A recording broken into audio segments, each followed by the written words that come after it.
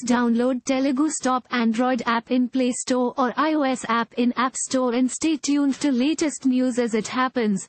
Chiranjeevi's recent movie, Bholaa Shankar, didn't do well in theaters. Many media reports say the film got bad reviews and didn't make much money, causing problems for the producers and distributors in southern states. There's news that the people who made the movie haven't paid Chiranjeevi his salary. They had promised to pay him before the movie came out, but they didn't keep that promise. Chiranjeevi's paycheck hasn't been given to him, according to Vennela.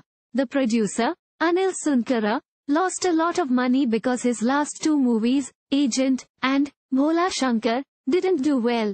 AK Entertainment's funded Bholaa Shankar. Bholaa Shankar earned 17.50 crore rupees, but it didn't start well. The film is a remake of Ajit Kumar's Vennela. Tamannaah was Chiranjeevi's romantic interest, and Keerthy Suresh played his sister. The movie also had actors like Raghu, Babu, Murali, Ravi Shankar, Vennela, Kishore, Tulasi, Srimukhi, Bitri Sathi, Satya, Get Up Srino, Rashmi, Gautam, and Uttej. After Bholaa Shankar failed, Chiranjeevi plans to take He's going to have knee surgery this week. After that, he'll rest for 45 days before going back to work. His last movie, Godfather, was also a remake, based on the Malayalam movie, Lucifer. But it did well in theaters and was a hit. Overall, Chiranjeevi's movie, Bholaa Shankar, didn't perform well, leaving producers and distributors in southern states with losses.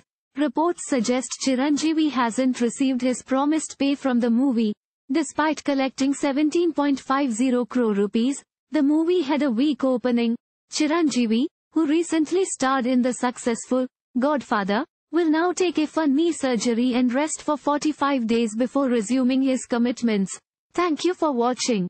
Please subscribe to channel and click on bell for more daily videos.